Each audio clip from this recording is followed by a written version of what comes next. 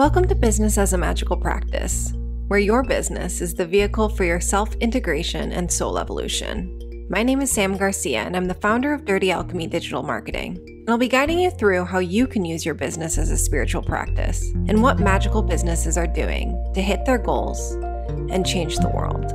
Together, we'll be relating the mystical to the world of business so that our work can unite spirit and matter, shadow and light, conscious and unconscious.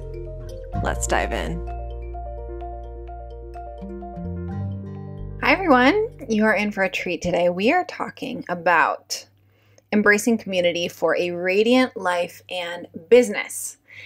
And it's a bit of a mishmash, I'm not going to lie. There's a lot of research and studies that went into this podcast episode and really looking at how community and sisterhood impacts us at a biological level and how it ripples out into our businesses and our lives. You're also going to hear a bit later on a mishmash compilation of some lovely testimonials from the women from the last round of the Alchemical Business Intensive specifically on their experience around community and being in the community and how that impacted their businesses and their lives. So stick around to the end of the episode for that.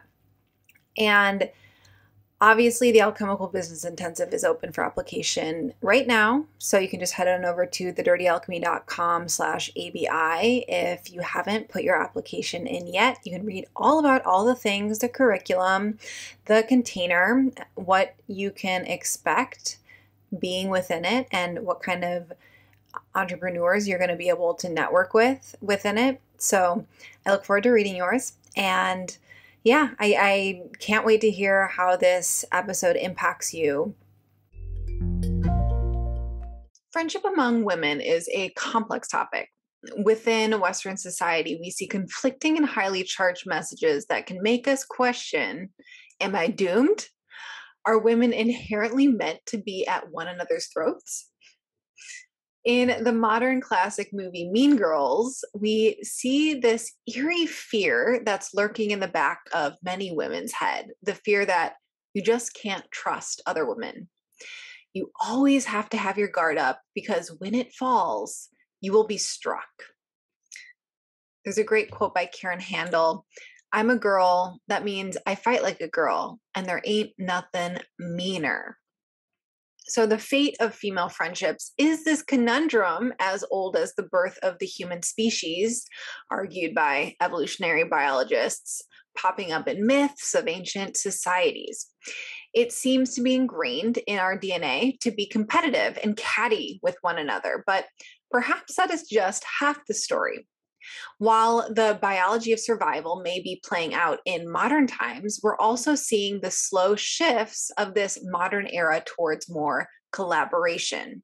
And science is showing that your girl squad can actually boost your health and the overall perceived quality of life. But more on that later. So this podcast today will be an exploration on how toxic female friendships became the norm, how it's perpetuated and overcome today, and the solid changes that we can all make to encourage a healthy connection to feminine energies of all kinds. So let's jump in. First, by looking at the evolution into aggression. And found a couple of great quotes, one by Vanna Bonta. Gossip can be entertaining. Occasionally, I've heard the most fascinating things about myself I never knew. And another by Erica Jong. Gossip is the opiate of the oppressed. So the court of evolutionary biology is rich with story and speculation in regards to how women relate to one another. The prevailing perspective suggests that the way that women relate with each other today is the result of the necessary habits that we needed to take up to simply survive as human beings in physically rigorous environments. So two key facts came into play in the distant past. The first is that women had to be picky and strategic in their mate selection because They could only physically birth a baby every year or two, and the number of children they could have in total was highly dependent on the resources provided by their mate and their community. And the second is that we lived within tight-knit tribes in which the people you saw every day could make or break you in a very real way in terms of personal survival and the survival of your children. So when we hear the word competition, many of us think of physical fighting, like a battle to the death, but this simply was not possible among women. We have a precious and revered resource for our tribe, the ability to birth new life. So instead of direct aggression, often observed in men, women developed the tendency towards indirect aggression. As Tracy Valancourt puts it in her 2013 literature review, we meld two tendencies, that of self-promotion, in which we consistently make ourselves look better, and that of derogation of rivals, in which we're tearing down the perceived character of other women, which in turn makes us look better. This not only plays out in the scene of Mean Girls, in which a few very attractive women, very much attached to their looks, claw at each other for queen bee status, and consistently dismantling the confidence of any woman who comes near. But we also see it in the quote unquote feminist women who quote unquote pity those women who are vying for men's attention, indirectly shaming women for caring about how they look. Can you see how this is also derogation of rivals? And this kind of competition can be fierce. Does anyone else remember middle school? In a Florida State study, women's testosterone levels went up when they unknowingly smelled shirts of young ovulating women, which the researchers presume as preparation for aggressive competition. Yeah. So through social exclusion and talking behind someone's back, women did not endanger their bodies, that is, their wombs, but they could also still work through conflicts. The issue here, of course, is that this is actually a more powerful weapon against women who so desperately relied on the tribe to survive. As a result, women became highly sensitive to any possible slights. The lives of our children and ourselves were at stake. The interesting perspective coming from feminist psychology is to point the blame not on women, but on the losing game of giving our power away to men. As Noam Spencer writes in Psychology Today, as women come to consider being prized by men their ultimate source of strength, worth, achievement, and identity, they are compelled to battle other women for the prize. And as Emily Gordon summarizes in the New York Times, when our value is tied to the people who can impregnate us, we turn on each other. This somewhat opposes the evolutionary biology perspective, which claims that woman's sexuality is monitored by the men of their tribe, particularly their father or husband, in order to ensure that a woman doesn't fool around with other men, resulting in a man having to raise another man's child, container of genetic information to be passed on to the next generation. Being the children, the child is that container of genetic information. Instead, the feminist psychology perspective is that women are the monitor of other women's sexual availability. Because if sex is a resource, then more sexually promiscuous women lower the price of it. As a result, we're significantly more attuned to the nuance of social interaction. Studies show that compared to men, women tend to be more sensitive to emotional information and are better at decoding subtly encoded social and interpersonal messages. In addition, women's sense of self-worth is based more on their friends' opinions of them. This combination of acute awareness of and sensitivity to subtle social cues renders women more vulnerable to indirect interpersonal aggression. But the thing is, we are no longer dependent on the bonds of tribal society, localized tribal society. And for many of us, our sexuality is no longer a literal life or death topic. And if someone at our workplace doesn't like us for whatever reason, we're not going to be shunned from society. Our biology guided us out of the primordial soup, but our consciousness and intellect is the mechanism for stepping past our ancestral shadows. So let us look at those shadows. While the evolutionary biology and feminist psychology perspectives outlined earlier points to women being compelled to getting a leg up by any means necessary to make sure we have quote unquote access to the best genetic material, you may be compelled to ask, why is this still happening today when we aren't living in a space of survival or even in tribal settings? Well, the success rate of our womb nowadays seems more dependent on how well we can Netflix and chill, right? While the basis is archaic, our relationships with other women do have biology at play, deep seated in our DNA, that we can pretend doesn't exist, or we can bring into light of our consciousness to look at and choose to continue the pattern or let it go. That is the alchemy of awareness, isn't it? So, from one study, we look at Canadian researchers Tracy Valancourt and Anshul Sharma. It showed how women judge and condemn each other based on appearance. They arranged for female participants to interact with a young research assistant. Some of the participants saw the assistant dressed in revealing clothes, while others saw her wearing jeans and a t-shirt. The researcher tracked participants' responses to the assistant during the meeting and after she left the room. The results were that the assistant was unanimously criticized when she wore revealing clothes and largely ignored when she wore regular attire. This study and others supports the evolutionary prediction: a more attractive woman, that is, one who has more of what men like, will receive more hostility and less cooperation from other women because her presence threatens their own access to the evolutionary prize. And researcher Christopher Ferguson of Stetson University in Florida and his colleagues asked participants to watch 2 television programs with a svelte and chubby female star and interact with a woman in attractive or casual attire. And they found that participants' mood and self-image were not affected by the TV shows, but significantly affected by the live encounters.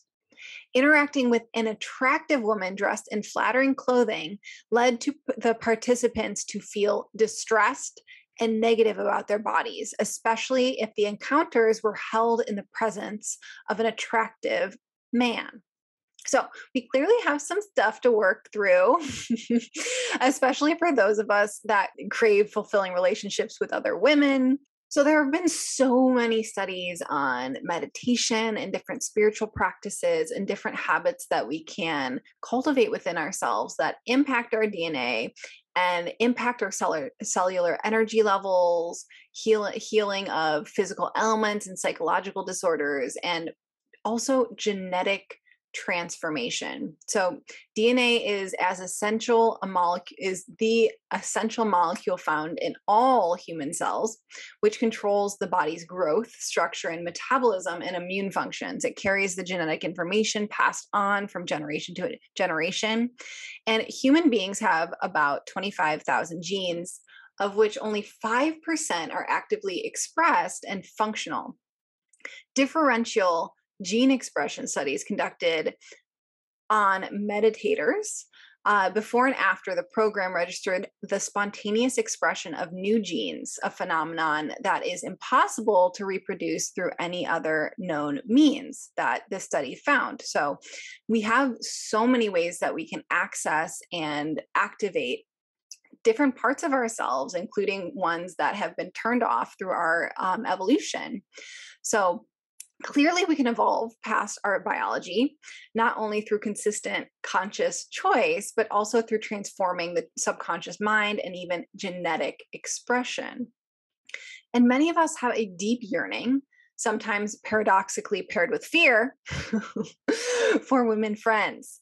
We can look back to the times in our youth in which our bosom buddies were our everything. All we wanted was more time together to play and giggle and share secrets with. And it seems as though as we grew up and as we had wounding encounters with other women, many of us transferred this beautiful interaction from our girlfriends to our boyfriend or our partner or our spouse, requiring our significant other to fulfill all of our needs, playing the role of lover, best friend, father, mother, handyman, confidant. But just as there is biological implications that encourage women to compete with one another, there's also scientific evidence for the benefit of building our squad. An interesting thing happens when women get stressed. It's actually different than men. In times of stress, both sexes release the hormones cortisol and epinephrine, but women also release a substantial amount of oxytocin. With men, only trace amounts of oxytocin is released. We all know oxytocin. You've heard me talk about it on this podcast. It's one of the feel-good chemicals in our body, which in this situation gives a sense of calm, reducing fear. So while men are tumbled into the classic fight, flight, freeze response, women are more likely to turn to community. When life becomes challenging, women seek out friendships with other women as a means of regulating stress. A common female stress response, is to tend and befriend. That is, when women become stressed, their inclination is to nurture those around them and reach out to others. This biology helps women to protect their children in stressful times and also to connect with other women. Being soaked alone is cold. Being soaked with your best friend is an adventure. That's from Emily Wing Smith. So good. So we are hardwired for friendship because it works for us. When women diagnosed with breast cancer have a supportive group of friends, their survival rate skyrockets. When women lost their spouse, one of life's greatest stressors, being able to share the burden with close friends tend to fare better. And these are both scientifically proven. It even helps us with aging. The more friends women have, the less likely they are to develop physical impairments as they age, and the more likely they are to lead a contented life. Not too bad a deal, right? Have friends equals age well and be happy. So let's look at healing toxic female friendships by connecting to higher feminine energies. With the way the earth is being treated in modern times, it is no wonder that many women have toxic female relationships in their lives. We know the doom and gloom: ice caps melting, topsoil eroding, plastic in our oceans, hundreds of species becoming extinct each day. And it all feels too big and overwhelming to do anything about it. But as our relationship with our own bodies and our own feminine nature relates to our female friendship, it also relates to the relationship we have with Mother Earth. And Thomas Berry writes, "Woman and earth are inseparable. The fate of one is the fate of the other. This association is given in such a variety of cultural developments throughout the world in differing historical periods that it is hardly possible to disassociate the two." As individuals, we can all use more nature time. The research pointing to time outside bringing greater physical, mental, and emotional health, more happiness, less stress, is more and more each week. And this relationship is absolutely reciprocal, just as our friends love the time that we spend together, to be seen, to be heard. So it's true with our relationship with the earth. This grander mirror of our relationship with other women, ourselves, our own bodies, is seen in that of the planet we reside on. And the natural disasters that we are seeing on the rise may simply be the earth screaming to be heard.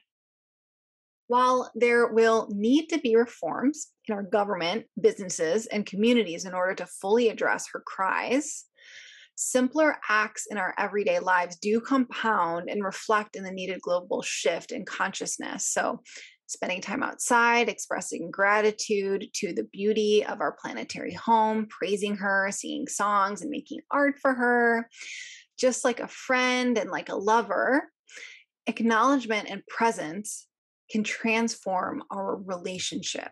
And I have a very long quote that I can't help but read. It's from Jean Shinoda Bolin from Urgent Message from Mother, Gather the Women, Save the World, that I feel like is just so appropriate for this episode.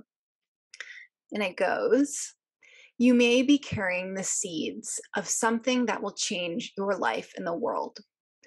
Take that seed and bring it into a circle of women. Nurture it with wisdom, give it energy, prune what needs pruning. Let the taproot go down into the energy field of Mother Earth to draw from and contribute thought and action into the morphic field, and then take it out into the world to bloom and bear fruit. Every single thing in nature belongs to its particular group, with which it shares similarities and yet is unique, with no two of anything alike. Yet each comes into bloom or fruition with the others in season. Some species can stay dormant for long stretches of time, waiting for just the right conditions, and then all at once, seeds unconnected to each other directly begin to send tendrils up to the surface. To the unobservant, when they do bloom, it is as if they appeared overnight. I think it is analogous to what is happening now. Attention goes to where the action is, on wars and conflicts, on centers of power, on scandals and celebrities. Unnoticed and still very close to the ground, a message is rising into consciousness. It is growing more in some places than others. Invisibly linked, like communication on the internet, or like bilocality noted in physics, where related particles separated by vast distances move together, or like well springs drawing from the same aquifer. Women are getting the message. Gather the women, save the world. So that was from Urgent Message from Mother, Gather the Women, Save the World by Jean Shinoda Bolin and MD. So maybe you have experienced this too. Feeling envy and competitiveness with other women, feeling jealousy and possessiveness of your partner, especially around other women. And the sisterhood wound is real, and it is a part of our biology, or at least our evolution. Ultimately, this is a reflection on our own self-trust, our own self-love, how much we fill our own selves up versus seeking validation and safety from outside sources. And obviously, there are people that are in their own trauma and drama that you may need to not have in your life because they will drain you. But I have found again and again that once you set your standard of how you treat yourself, how you expect other people to treat you, and how easily you will walk away from situations that you are unwilling to fuck with, the less you find yourself even coming into contact with people who are jealous of you and who want to tear you down or compete with you. When you move in the world from a deep knowing that you have enough and that you want the best for people, there is so much more grace in life, and you will find that people react to you differently. And as we talked about, men have better examples of healthy competition where women tend to lean into the toxic competition direction. But women are also more wired for community. So our potential is limitless when we come together. And you have undoubtedly experienced this. When someone you love hits a big goal and has a big win, you feel so much joy for them. And if that is our base point, our baseline, everything changes. This is wiring you for abundance, and it's also wiring you for a joyful life. I see this in clients too in regards to building a team. If they have a hard time with sisterhood or fellowship, they have a hard time allowing themselves to be supported. Imagine that. It's pretty obvious, right? If your baseline is competition, then you will not assume that the people you hire want the best for you. You will have more transactional relationships. It will be tit for tat instead of everyone rising together. Humans have evolved to be in community. Our brains are wired to care about what those around us think. So you do need to be very intentional with who you surround yourself with. You need to be very intentional with who you're witnessed by. Because every day in the media, we already hear about economic instability, how so many people are barely getting by. We see other business owners bragging about hustling and being busy and working nonstop, that we have to be prettier or quieter or nicer or whatever just to be loved. But imagine what can happen if you are forming deep connections with other women and other people who are building businesses that are highly profitable, celebrating hit income goals, where you're encouraged to work less and only in your zone of genius, while still making the same amount of money, if not significantly more. Where we know that our own internal work massively impacts our external reality and our businesses are a work of art. So that is why I launched the Alchemical Business Intensive at the beginning of 2021. People need it now. You need to be doing this work now. So it is time to meet your new support system. The women that will be in the emotional trenches with you over the next 6 months of focused action and change in your business and in yourself. I want to invite you into the Alchemical Business Intensive. We start in October. It is a very small group container. We already have a lot of applications in, but I want to see yours. Come 2022, your business can be supporting you, and you will be supported by us as well. So come on in, meet your new business BFFs. You can just head on over to thedirtyalchemy.com/ABI to apply now. Yeah, it's a good reminder. And I think I've been shedding a lot of like relationships in my life that have been playing out that old pattern of and like calling in powerful women who are doing amazing things in the world, who want to lift each other up and support each other. That was a big part of joining ABI, was because I wanted to be surrounded by women like all of you who are here to support each other and not get like threatened or project insecurities around women in their power. So I appreciate this space so much. It's been really healing, and working with Venus during this time has been really healing. And I feel like I've just been like shedding a lot of those toxic relationships and having really beautiful new ones come through. So it's been awesome. Yeah, I'm really appreciating this container as well. I feel like so held in like this kind of like taking off stage of my business, you know, of like, okay, here are the systems, here's like the practical things is what I really need, like kind of the backbone, because I'm all ideas, and like having that like stable, solid, rooted backbone of like, okay, this is the process. Okay, you're on this rung of the ladder. Here's the next rung. Okay. And then there's the one after that. And this is the process, like just having a process that I can follow. It's like a map. Because like sometimes I'm like driving in circles. I'm like, where's the road? Where's the road? You know, oh my God, it's all horizon. Like I could go there. I could go here. I could go there. You know, I don't know where to go.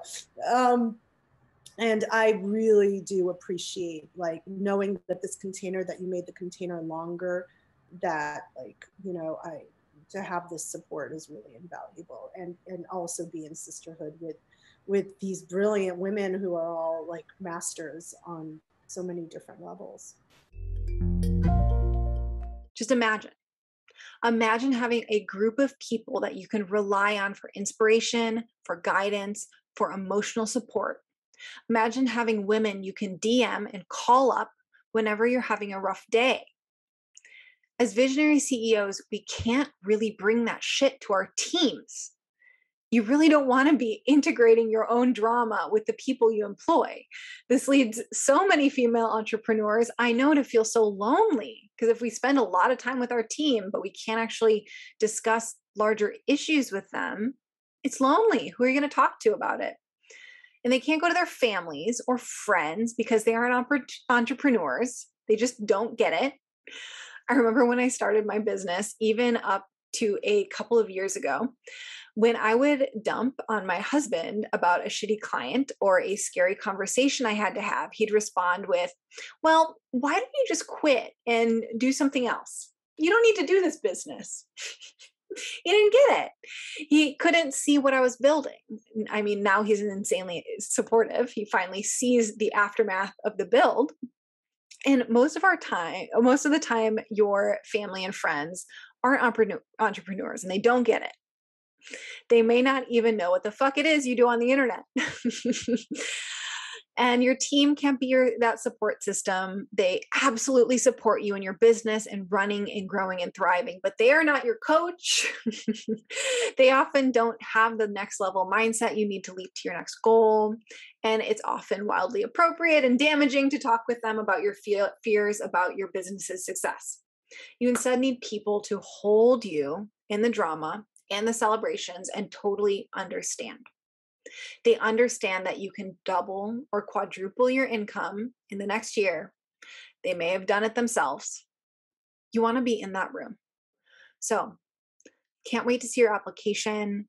The Alchemical Business Intensive is open now. We start in October, but the application window closes very soon. That is read all about it. Submit your application at thedirtyalchemy.com/ABI, and I'll see you here next week, and I'll see you in my inbox.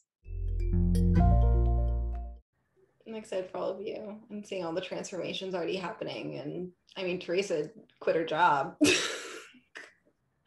Yeah. Were you here for that, Saria? Maybe you were gone. No. She quit my her God. job and like has now booked two like full on private package clients, and I am loving, thank you. I am loving projector mode.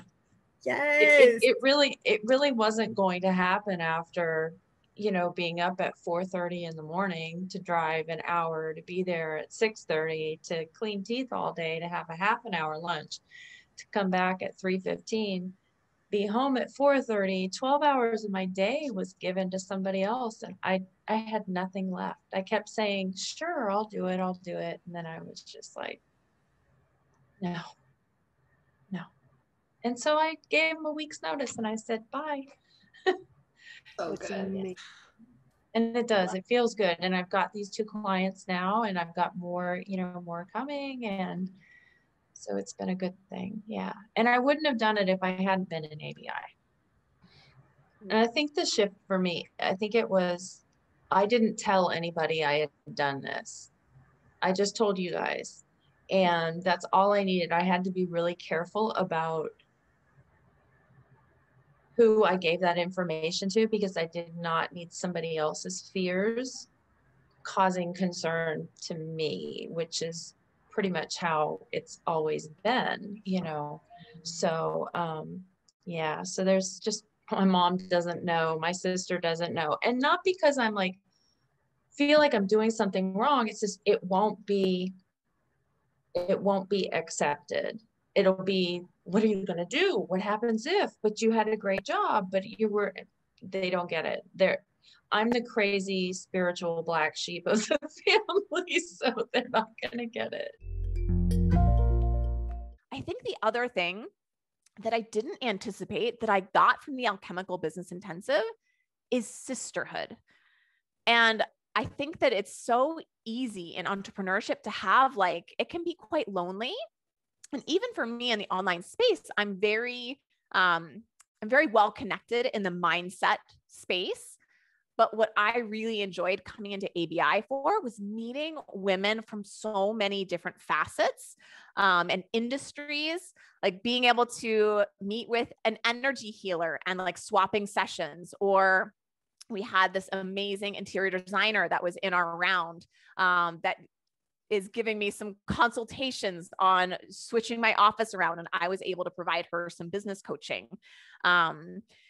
Just the other day on a call in ABI, there was a member who was asking about making big price jumps. And I was able to like give her feedback on like, hey, like, here's how I 10x'd my rate in the last year. And then in the next breath, she was able to help me with like, here's some things around planetary magic. And this is like, these are some of the practices I use. And it's such a beautiful space when you can come together in that room that not only binds together business, but is also spirituality in like a very cohesive container. It's not one without the other.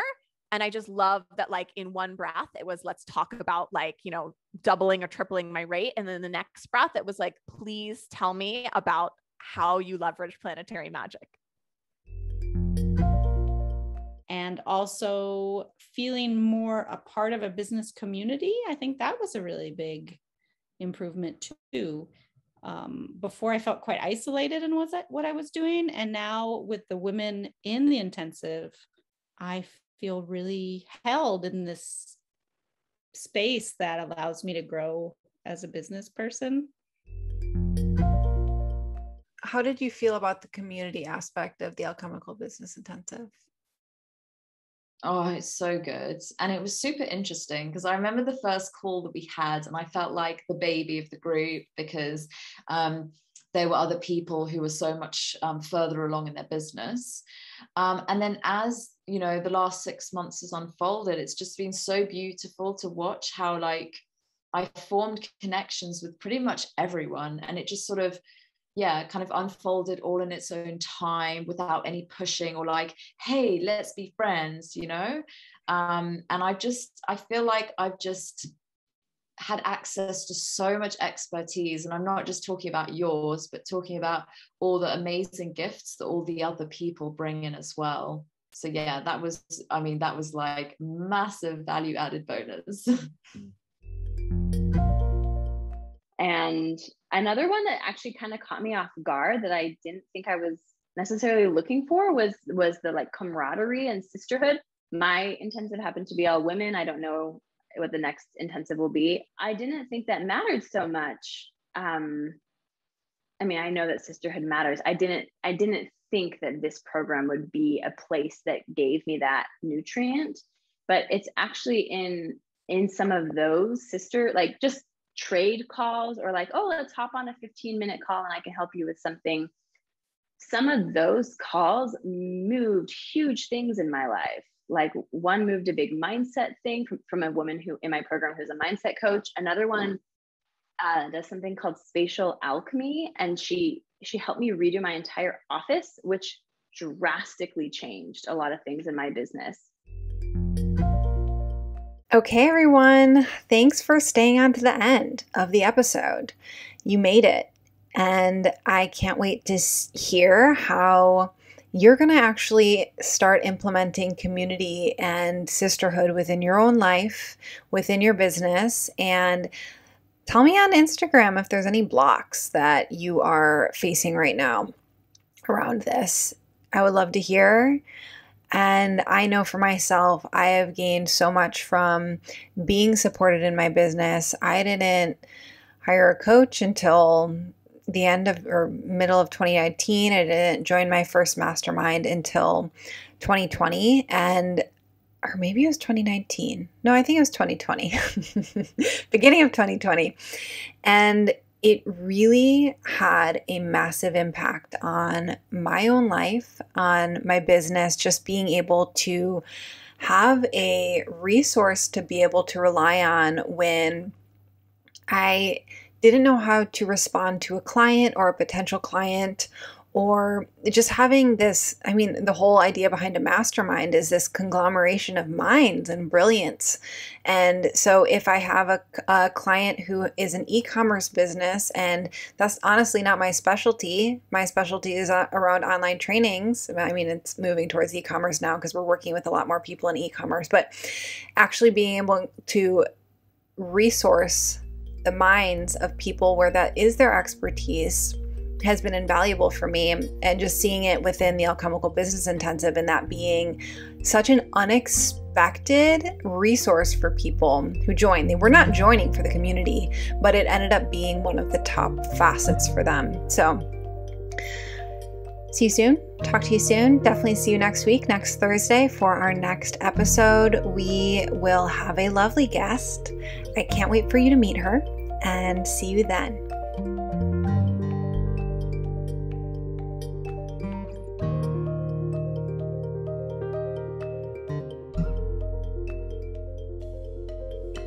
Thank you.